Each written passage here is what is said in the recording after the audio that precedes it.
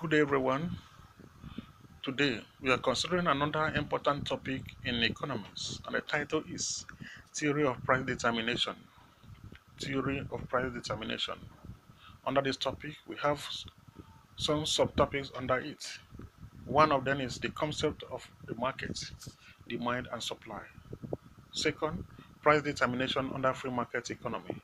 Third, equilibrium price and quantity in product and factor markets. Let's get started by having a definition of price determination.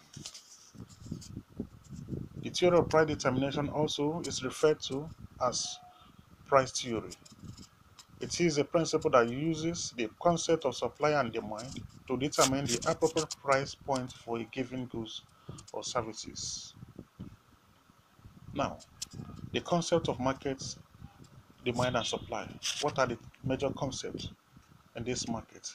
These two major concepts are demand and supply, and we have to understand them. What is supply? Supply shows how much the producer of a product or services is willing to produce, while demand is how much of that product or services the buyer desires to have from the market.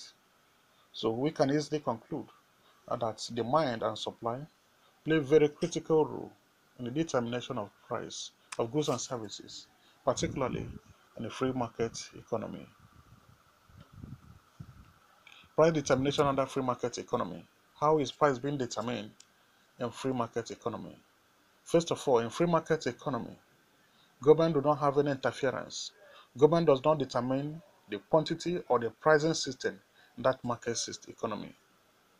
Determination of price means to determine the cost of goods sold and the service rendered in free market economy. And also, in free market economy, price of commodities and services are determined by the interaction or the forces of demand and supply, as you can see in a graph for the right. Equilibrium price and quantity in product and factor markets. What is equilibrium? What is products and factor markets? Equilibrium simply means the equality between demand and supply. Equality. Then what is factor market? Factor market is a market where the factors of production, that is land, labor, capital, is being bought and sold.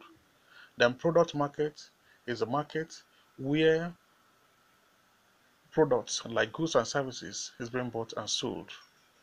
Now, equilibrium price occur where the demand for a product or services is equal to the supply of the products.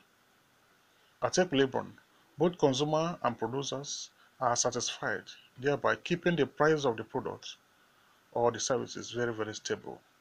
From the graph, we can see a clearing point where the quantity supply amount to the price.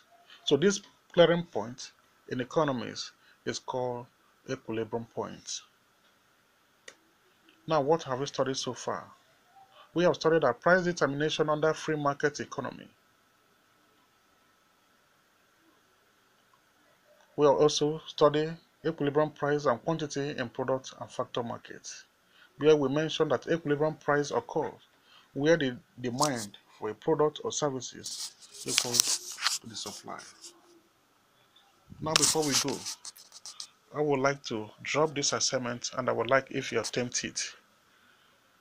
The assignment is, if equilibrium does not occur between supply and demand, what factors might have been responsible for this? This is the end of today's class. Bye for now.